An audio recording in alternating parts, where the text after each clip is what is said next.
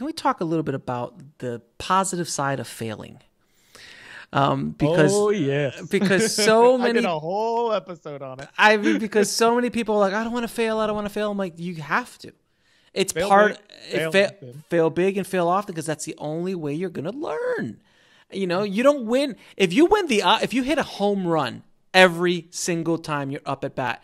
You will never understand when it doesn't happen. You won't be able to handle it because you won't have the resources inside of you, the coping mechanisms to deal with the failure. You should fail often, all the time. So when those things happen that are like amazing, then you're like, oh, this is nice, but something's gonna happen. I see it. Let's go back to work.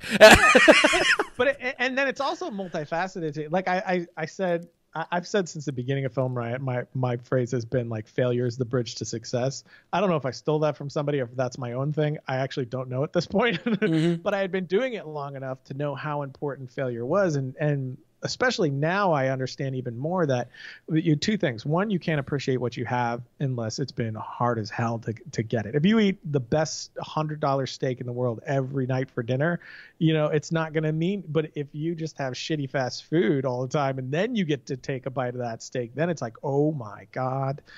So one, you're appreciating what you have and it just makes you a more well-rounded person.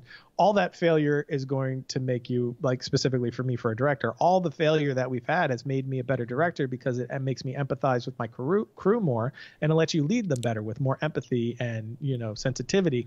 And then I don't know how you can be a well-rounded, good storyteller that connects with an audience without experiencing that failure.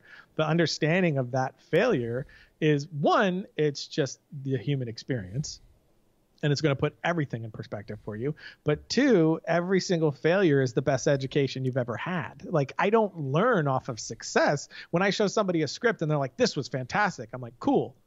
But what didn't work though? If that all you say to me is this is fantastic and there was nothing that didn't work for you, there's nothing I can process. There's nothing I can learn from.